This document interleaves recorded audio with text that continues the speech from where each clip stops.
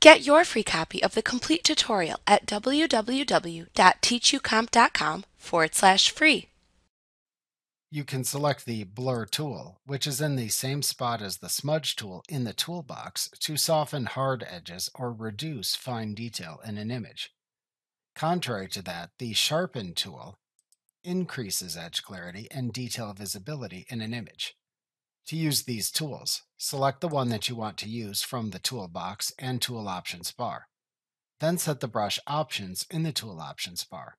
You can select the blending mode, brush, size, and strength from the drop-downs and sliders available. You can check the Sample All Layers checkbox to blur or sharpen the pixel data using the combined data from all layers. Otherwise, it will only use data from the currently selected layer. After setting your options, click and drag over the area in the image you want to blur or sharpen.